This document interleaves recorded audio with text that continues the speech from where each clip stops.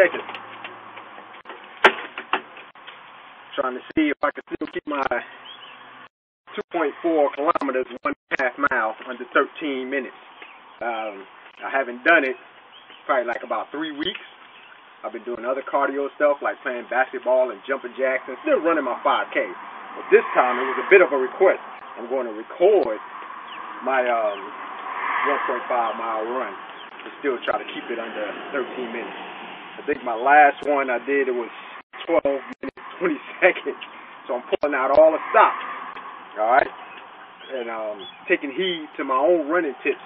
I got my gum to keep some flavor in my mouth, and also some mint, sugar-free, to keep my nostrils like clear with that mint flavor, all right? I'm going to be doing my block running and try to do everything to try to kill this run, all right? Still at 180, so the weight hasn't changed, so that's great, all right? See you at the finish line. It's time to gear up. The music ready.